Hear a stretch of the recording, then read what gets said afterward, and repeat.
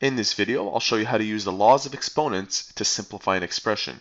This is part 1 of the series. There are several rules that are helpful when working with exponential functions, and they are listed below. And it doesn't hurt to memorize these. The better you get with the laws of exponents, the quicker you'll be able to answer the questions. Let's start with question number 1.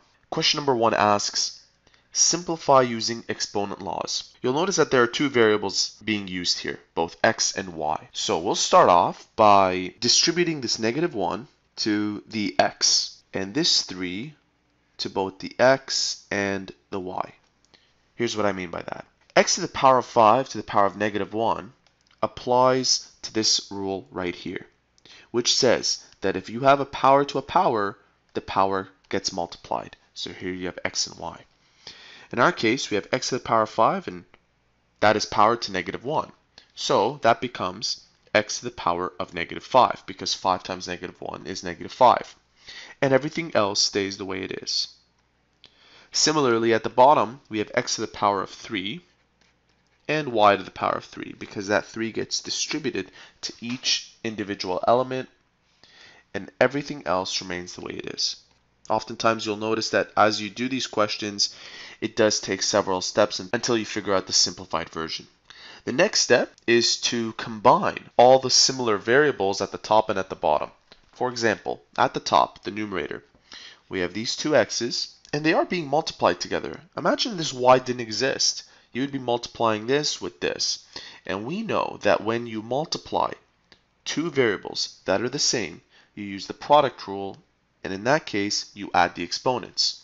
So I'm going to add -5 and 2. -5 plus 2 is equal to -3. And this y stays the way it is. And at the bottom, we'll do the same thing. We'll concentrate on the x's individually, and we'll concentrate on the y's individually. So I'll add all the exponents for the x's first. And if I do that, I have x to the power of 3 plus x to the power of 4, which is x to the power of 7. And y to the power of 3, y to the power of 5, and y to the power of 6, if you add the 3, 5, and 6 together because they are being multiplied, you end up with y to the power of 14. This looks a lot more simple than it did originally. Let's continue. You'll notice that you have an x at the top and x at the bottom. And in this case, you'll use the quotient rule, which is shown right here. And it says that if the bases are the same, you will subtract the exponents. So let's subtract -3 from 7. -3 minus 7 is equal to x to the power of -10. Think about it. -3 minus 7 is equal to -10. And also, y to the power of -3 over y to the power of 14 means -3 minus 14, which is y to the power of -17. And there you have it. There's the simplified version of this expression.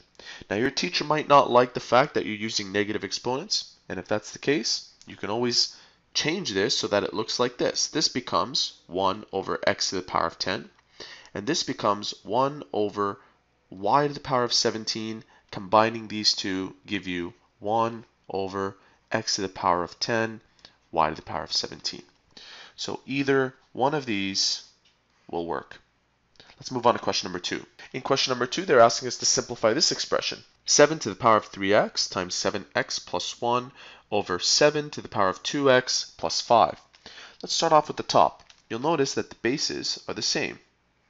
And because the bases are the same, and because these two are being multiplied, you will be adding the exponents. So in our case, we have 3x, which is the exponent of this part, plus this part, x plus 1. And this gives us 4x plus 1 as your final exponent for the top. So we have essentially 7 to the power of 4x plus 1. And at the bottom, that stays the way it is. I'm just going to rewrite that. And for our next step and our last step, we will use the quotient rule. And the quotient rule says that if the bases are the same, and they are, you will be subtracting the exponents. So let's do this up here. 4x plus 1. And do not make this mistake. Make sure that when you subtract this from this, you put it in brackets. And if you don't, you'll get the wrong answer. So 4x plus 1 minus this part. You distribute the negative, and you end up with, collecting like terms, 4x minus 2x is equal to 2x. and 1 minus 5 is equal to minus 4. And therefore, your final answer becomes 7 to the power of 2x minus 4. Let's continue on to question number 3. Question number 3 asks us the same thing. They want us to simplify using exponent laws. In this case, you have an exponent at the very outer part of the expression. This means you will be distributing this to both the top and the bottom. So here's what I mean.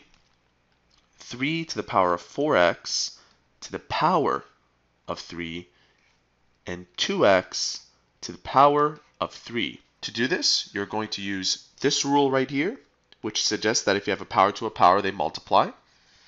So we end up with 4x to the power of 3, which is 12x.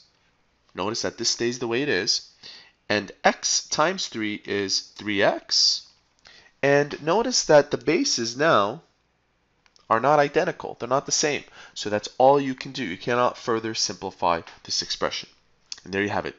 3 examples on how to use the laws of exponents to simplify expressions. If you found this tutorial helpful, please support our channel by subscribing or by liking this video. If you have any further questions, you may visit our website at studyforce.com. We are an online service for students seeking free homework help. See you soon.